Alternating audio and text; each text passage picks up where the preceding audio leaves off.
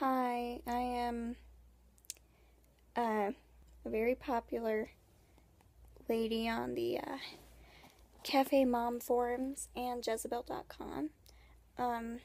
Screen name is usually Adam Lambert Lover 86, and just let me inform you a little bit about me. I'm a Jehovah's Witness, have 3 kids, name them all with J's.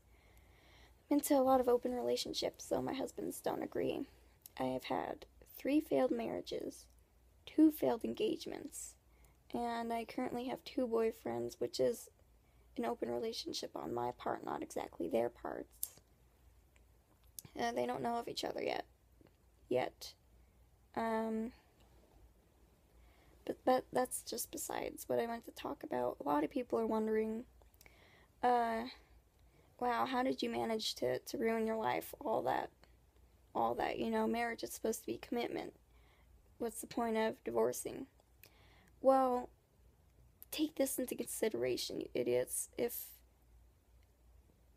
being married wasn't a big deal, like, why did we come to America? Like, we came here so we can get divorced. That's exactly why we came to America, is because, oh, wow, we're not going to allow you to get divorced, and I hate my wife complaining to me every day, so I'm going to come to America, discover this land so we can get a divorce. That's exactly what it's about. So, why not use it? I mean, what's wrong with me using it? So, people are wondering, what are you doing? Well, I'm manipulating my men.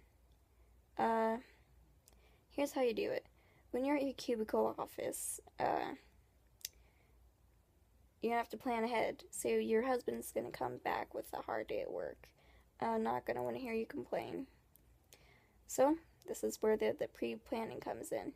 You're gonna open PowerPoint in your cubicle, your awesome Windows 98 computer,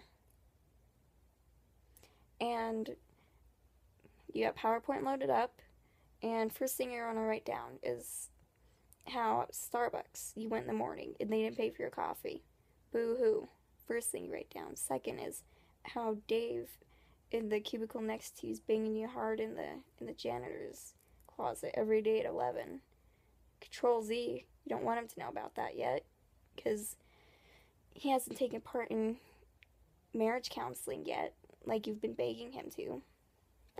Though that isn't necessary. You just want more stuff to complain about. And then you're going to complain about how they didn't play Maroon 5 until 11 a.m. and you were out to lunch at that time. Things like that. Basic stuff. You get the gist. So when time comes, you're going to tell them that. See how it all lays down. Hopefully I'm ruining your marriage.